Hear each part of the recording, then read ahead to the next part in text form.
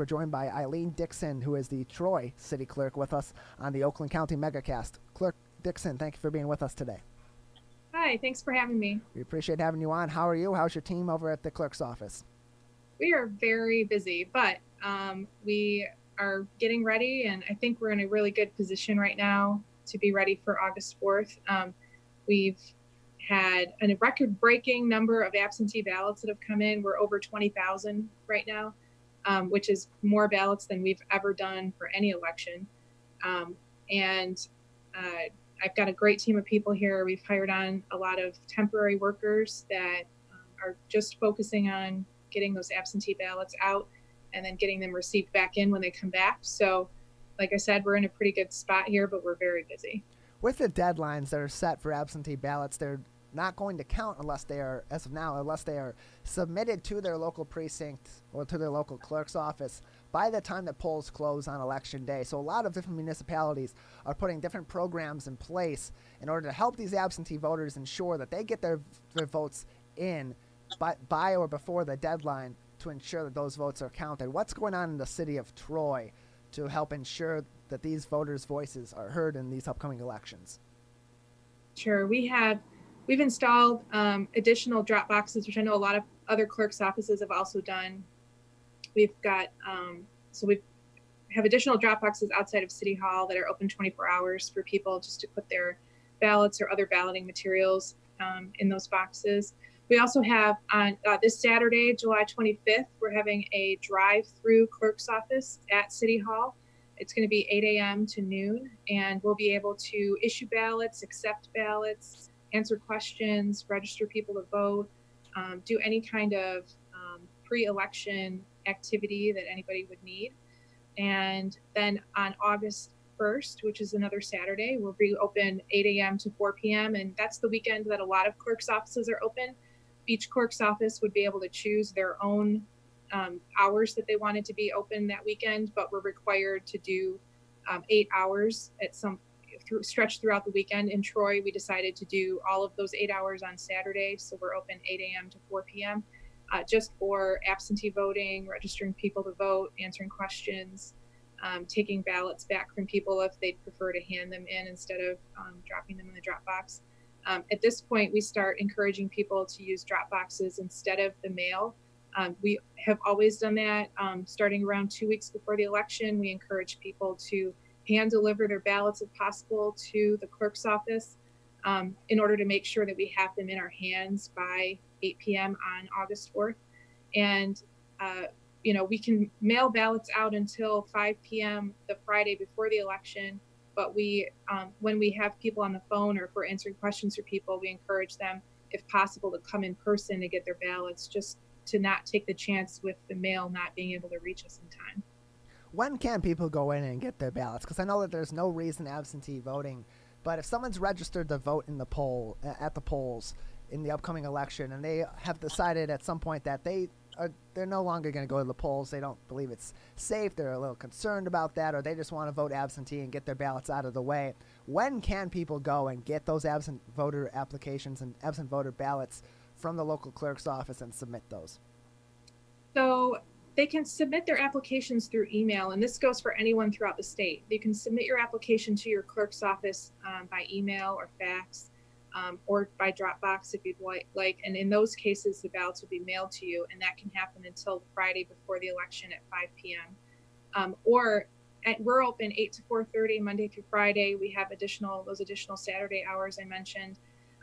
People can come in anytime during those hours and get our City Hall in Troy is closed to the public. However, we do have a system in place where people can call the phone number on the door once they arrive at City Hall, and one of our staff members will go down and meet them at the door and issue their ballot to them in person.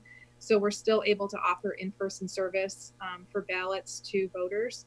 And I know a lot of other clerk's offices are doing something similar, or they're open to the public and able to issue ballots to people.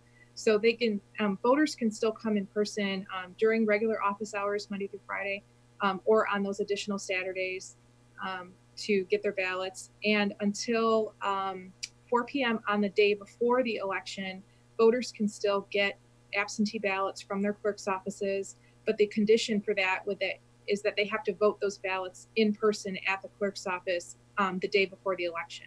So all the way up until 4 p.m., they would still be able to vote absentee, but they would just have to vote them there on that Monday. If you're registering to vote for the first time, then you can register to vote and get an absentee ballot all the way up until 8 p.m. on election day. So if you went to your clerk's office and you had not been registered to vote before, you show up at your clerk's office, you could have the option on election day to either vote an absentee ballot right there, or you can go to your precinct and vote, depending on how far away your precinct is, whether you'd make it in time, the time of day. But there are lots of options available for voters all the way through even the day before the election. Aileen Dickson with us. She is the city clerk of the city of Troy with us on the Oakland County Megacast. And in terms of election workers, we've spoken with West Bloomfield's Township Clerk Debbie Binder. We've spoken with Oakland County Clerk and Register of Deeds Lisa Brown. Election workers during any election season are always a concern. You always want more. You always want to get a different group of people in that are ready to take on that challenge. And just for the future, as people retire and stop doing it, how critical this year is it for more election workers to register with the city of Troy and with other municipalities as they're preparing for this influx of absentee voters and navigating the COVID-19 pandemic as people go to the polls? So this year, more than any other year, we've had a lot of people drop out due to they're nervous about working out in public in a crowd of people, potential crowd of people in a precinct. We did hire on, we pretty much tripled the size of our absentee counting board. And so we didn't have as much issue finding people that were willing to work in the absentee counting board, but we're continuing to have people drop out from working at a precinct for obvious reasons. They're just nervous about being around that many people. So we also have had a lot of people contact us who are interested in working because they've heard of the issues with having people drop out. So we're still working, we're still looking for people, we're still accepting applications. We're doing training classes the week before the election. So all the way up until the training class, we'll still be taking applications from people. And, it's typical to have people drop out the day before the election or the weekend before the election when they find out, they have to go on a trip or they have to have a medical procedure or something like that. So we always want more people than we actually need because we anticipate that people are going to be dropping out. And this year, because of the pandemic, there are a lot more people who are nervous, longtime workers who've worked, many, many elections. And this year, it's just too much for them to feel like they're putting themselves at risk to be out in public. So if anyone is interested in working, and I know I'm in this situation in Troy, but I know that every clerk's office all over the state is in the same situation.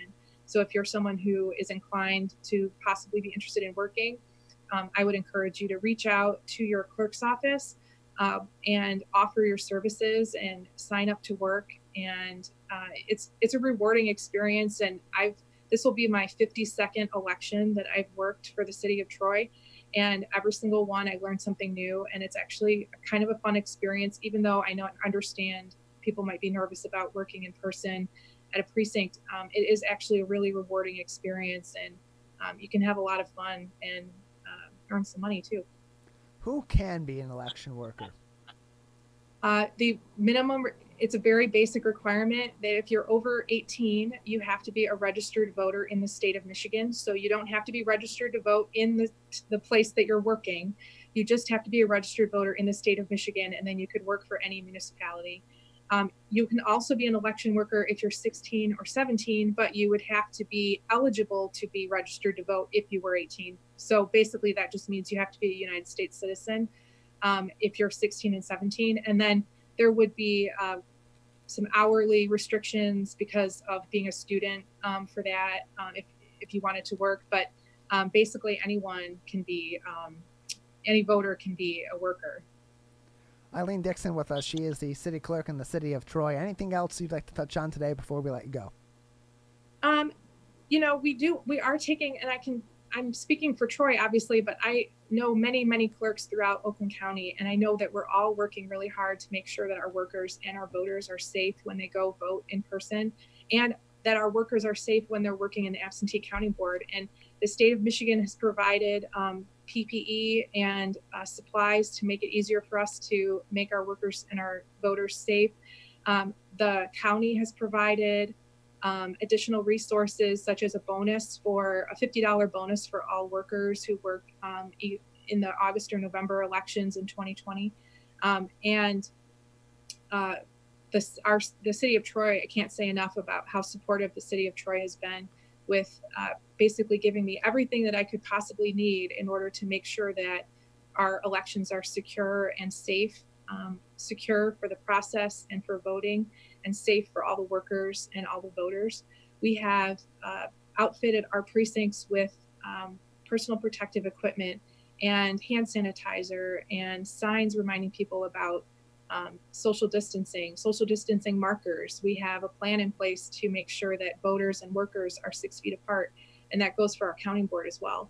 And I know that all the clerks that I have talked to all over Oakland County are all doing the same thing to make sure that everyone is safe.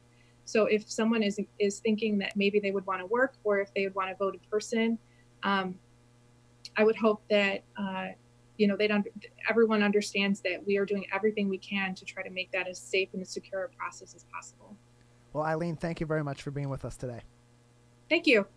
It's nice to be here. Yeah, good to have you with us. Clerk Aileen Dickson from the City of Troy with us on the Oakland County MegaCast.